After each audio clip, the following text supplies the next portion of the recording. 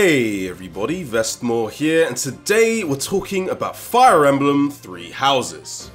As I'm sure you're aware, I've been having an absolute blast playing the game, and honestly, there is just so much stuff I want to talk to you guys about.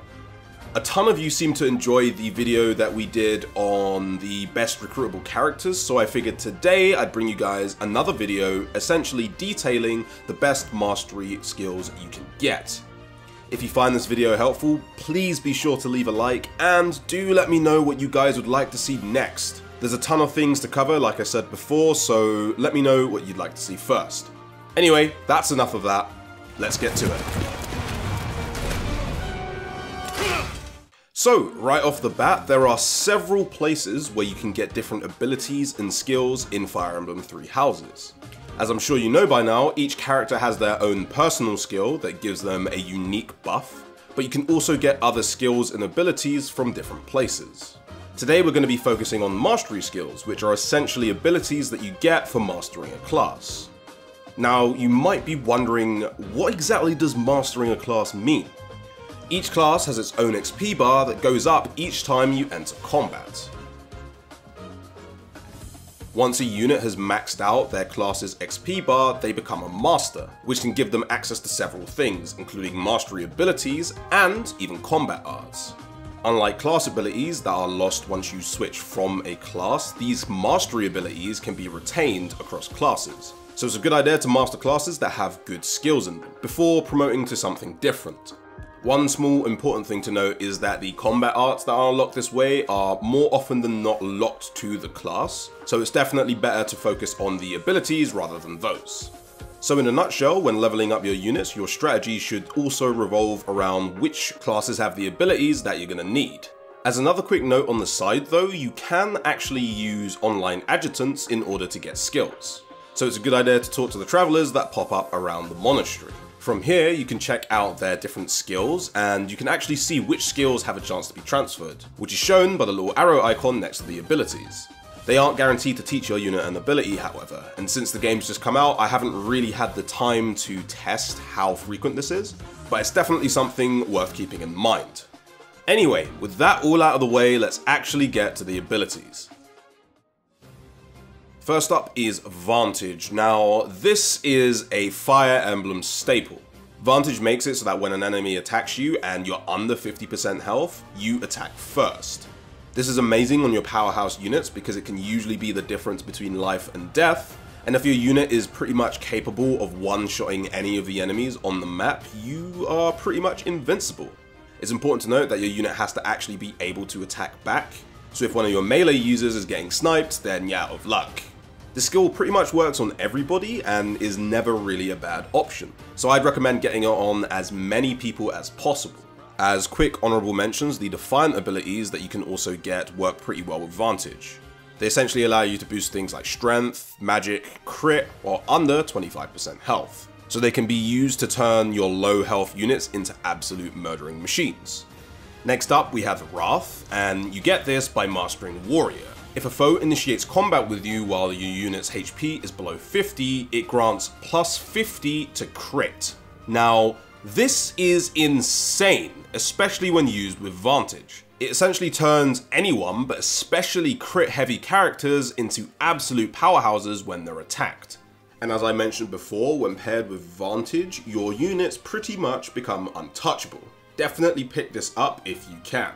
Next up, we have Poison Strike. This comes from Dark Mage. If you initiate combat and you actually land a hit, the target you're attacking loses up to 20% of their maximum HP. Now 20% is certainly nothing to shake a stick at. This is obviously best used against tank characters, as it can help soften them up. This once again is a good skill for everybody, but the main issue with this skill is how you acquire it. It requires Dark Mage, which to my knowledge requires an item that you can only get one of per playthrough. Meaning in order to get this skill on more than one of your units, you're going to have to probably use online adjutants. Moving on from there, we also have Life Taker, which is a Dark Bishop skill. The unit will recover HP equal to 50% of the damage dealt after defeating a foe. This is quite useful on characters that can nuke enemies down. However, it does have some issues. First off is that it heals you. Now that might seem a bit weird because obviously heals are good, but remember that Vantage only works under 50% HP. So assuming you're building around that, this skill could mess you up. And of course the second thing is, much like Poison Strike, this comes from having a Dark Seal, meaning that you can only get one per playthrough. Next up on the list is Quick Riposte. You get this by mastering the War Master. If a foe initiates combat with you while your unit's HP is over 50%, you get to make a guaranteed follow-up attack. Now one thing to note here is that it says follow-up attack, not counter-attack. A follow-up attack is essentially the double attack that you get when your speed is high enough compared to an opponent's. It doesn't, say, allow melee users to attack ranged users at any range, like a certain someone I'm sure you guys are familiar with. But because of this, it's pretty good on tanky, slower characters that might not necessarily have much speed, as it allows them to counter-attack twice when they're healthy. Next up are the blow abilities. Now these are essentially the same thing, but for different stats, so I figured I'd group them together. You have Fiendish Blow, which you get from Mage, which allows you to essentially add 6 to your magic if you initiate combat. You then have Death Blow, which is the strength version, and that comes from Brigand. Next up is Darting Blow, which is from Pegasus Knight, and that increases your attack speed. Now, one cool thing to note about this is this increases your attack speed and not your speed stat, meaning it won't give you any bonuses to your avoidance or anything like that. You then have Warding Blow, which increases your resistance by 6. And finally, you have Armored Blow, which increases your defense by 6. Now these are just really nice general buffs to have. They can be the difference between killing an enemy in one hit, doubling an enemy, and even surviving their counterattack. I'd put more value on the offensive versions of the ability, as your main objective should be to remove opponents as quickly as possible. Next up we have Lethality. Now this is gotten from the Assassin class, and it gives you a chance to instantly kill a foe when dealing damage to them. Now this is essentially like a secondary critical hit modifier, but of course it's much lower, with the proc percentage being 25% of your dexterity stat. This is definitely a more niche ability, and certainly it isn't reliable, but on higher dex characters like Petra, this can be pretty potent. And then finally, we have the two premier tanking abilities, Pervice and Aegis. Pervice you get from being a Fortress Knight, and this essentially has a chance to reduce lance, sword, axe, and brawling damage by half, and this triggers off of your dexterity stat. This can turn already tough to kill tanks into absolute walls that are almost impossible to get through, which can be really good for stopping dangerous enemies from getting to your squishy backline. And then, of course, you have Aegis, which is essentially the same thing, but it reduces bow and magic damage instead, and also triggers off of dexterity. Those are pretty much the standout mastery abilities that I've found. There's certainly a lot of other good ones, but I would argue that these are the ones worth going for. Considering you have a limited amount of time to level up your units throughout the story, you definitely have to be picky with which ones you want to use. Before we wrap up just yet though, I am going to quickly give you guys some tips to mastering your classes, because honestly it's a pretty tedious process. As I mentioned at the beginning of the video, you get XP points towards your class just by entering into combat. This includes not only attacking, but being attacked by opponents and even healing.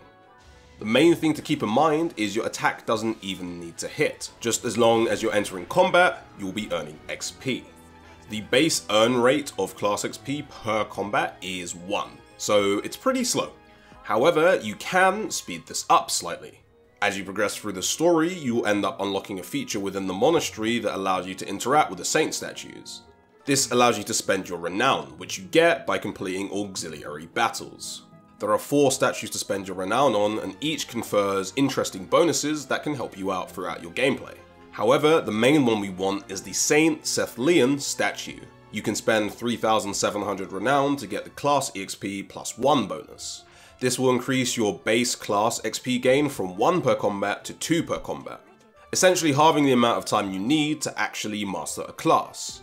I strongly suggest that you get this bonus as soon as possible, because it means you can start mastering your classes faster and in turn promote out of them as quickly as possible.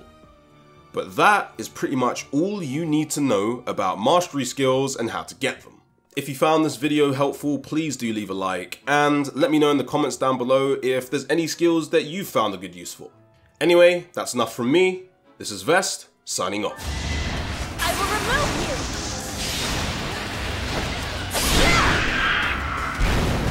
Miss Frigid Pride.